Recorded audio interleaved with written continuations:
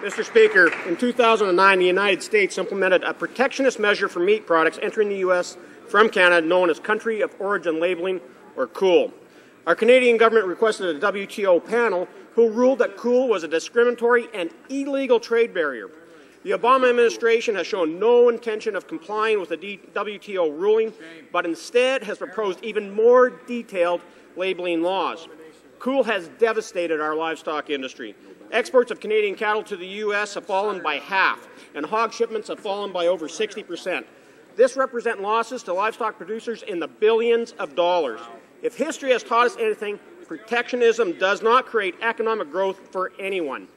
The Obama administration is stubbornly supporting C.O.O.L.